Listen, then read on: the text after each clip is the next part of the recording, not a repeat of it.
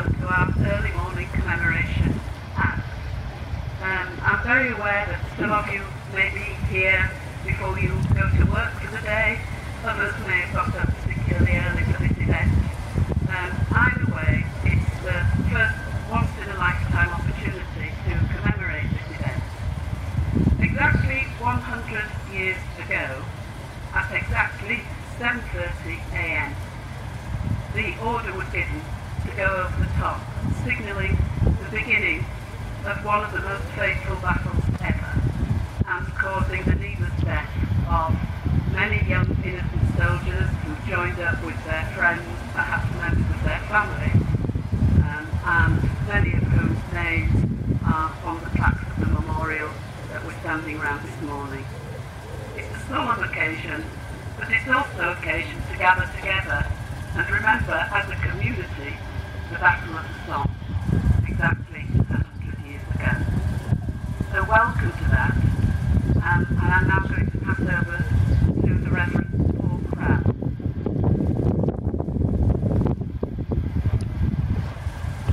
Today we remember all who experienced the Battle of the Somme, which started at 7:30 a.m. on the 1st of July 1916 and continued into November 1916. When the battle had ended on the 18th of November, more than 1 million men from both sides had been killed or wounded. We remember those who faced the terrible waste and devastation, who fought against all the odds, who endured the clinging mud and the squalor of the trenches. We honour the loyalty shown to comrades and the bravery of those who overcame their fear, the courage of those who daily faced the pounding of the artillery, gunfire and shrapnel. We remember those who survived the battle but who returned wounded in body and mind. We remember the families and communities devastated by the loss of fathers, sons, brothers, grandfathers. We will never forget the dreadful cost of this battle, the anxiety on the home front, and the sacrifices that were made for our freedom.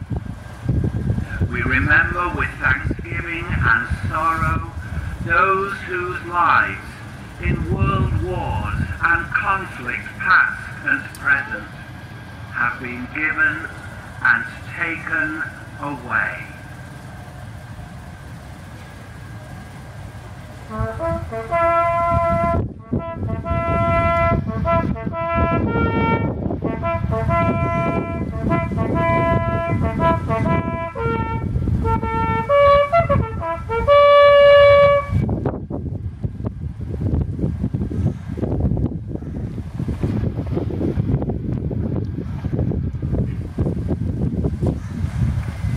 Good morning. I'd just like to say a few words about some of the local people of Bramley, Rodley and Stanningley who died during the 141 days of the Battle of the Somme.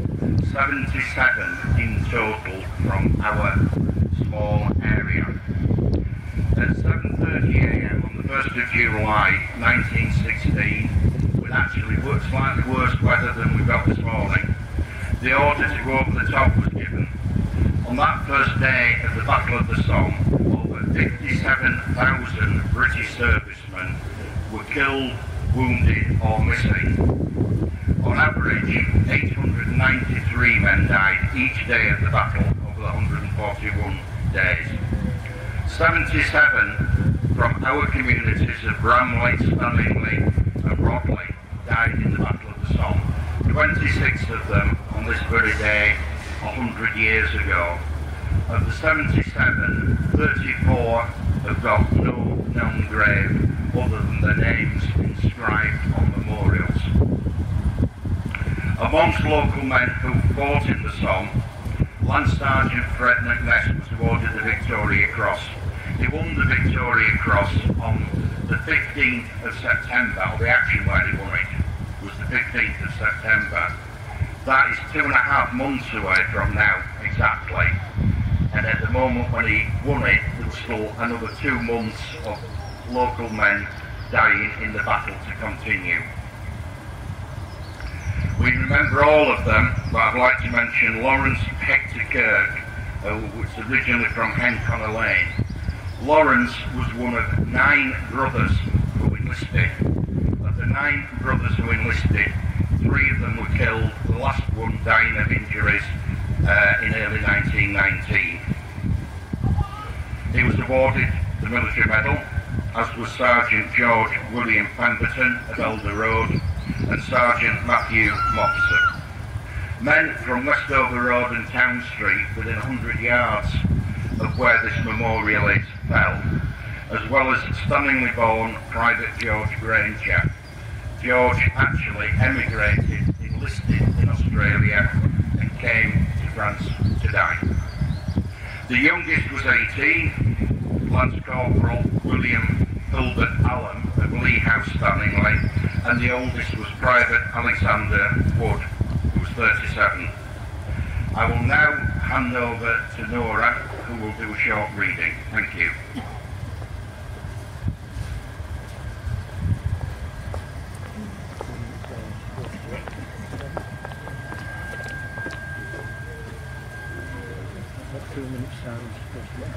Men fought and died in terrible conditions in this war, and we can hardly imagine what it was like.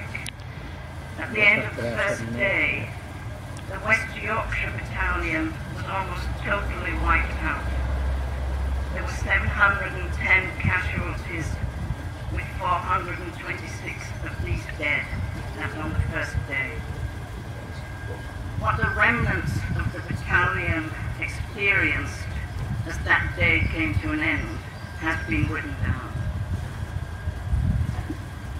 Behind the sickening, gas-soaked mist, in the forefront of the noise that raged at them from every horizon, a small party of the West Yorkshires became aware of another sound. It was like nothing they had ever heard before. Later, and for the rest of his life, the lieutenant remembered it as a sound that chilled the blood. A nerve-scraping noise, like